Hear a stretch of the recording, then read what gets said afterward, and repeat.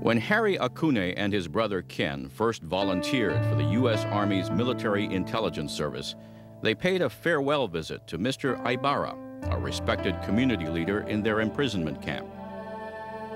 He congratulated us and said, "You are like the cherry tree in Washington, D.C., which came from Japan.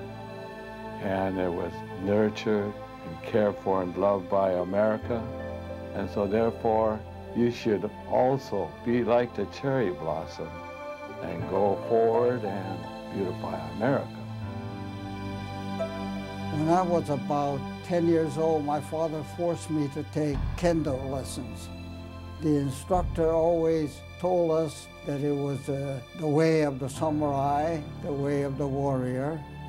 And he said that eventually Japan and the United States would clash. It would be a traumatic moment for most of us because our parents were Japanese.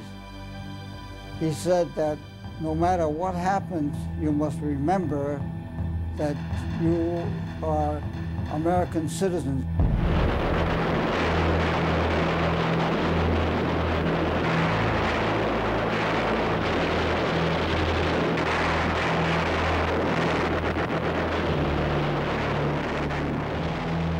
Thousands of American citizens of Japanese ancestry fighting for the United States during World War II.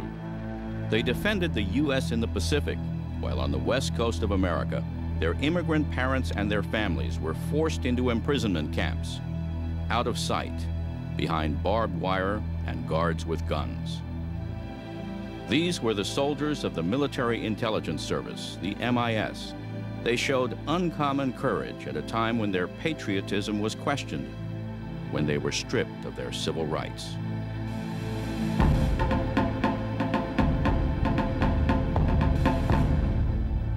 Japanese Americans in the Pacific War had to fight 3 wars. One was obviously the enemy and discrimination at home.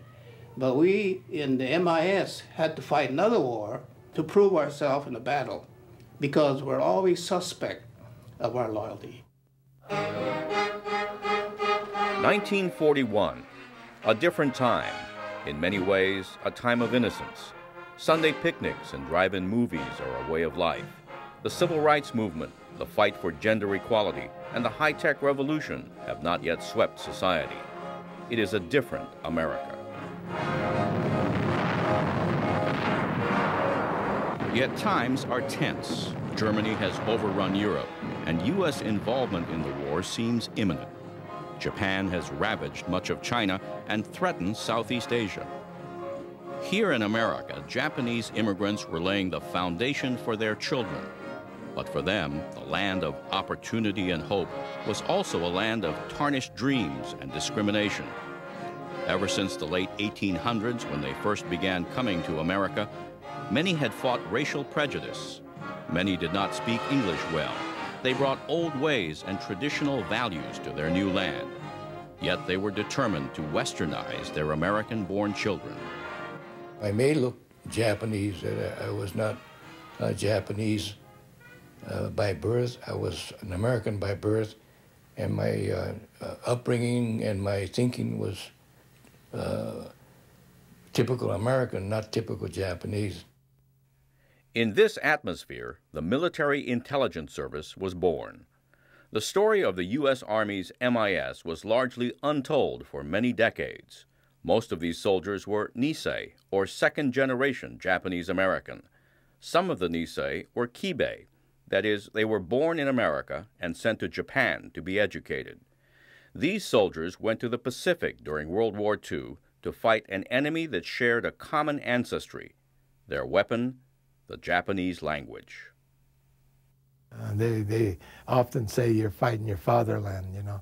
I said, no, we're not fighting our fatherland. We're fighting the Japanese, our enemy, you know, the United States.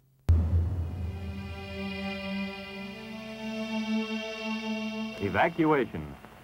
More than 100,000 men, women, and children, all of Japanese ancestry, removed from their homes in the Pacific Coast states, to wartime communities established in out-of-the-way places. Their evacuation did not imply individual disloyalty, but was ordered to reduce a military hazard at a time when danger of invasion was great. They are not prisoners, they are not internees. They are merely dislocated people, the unwounded casualties of war.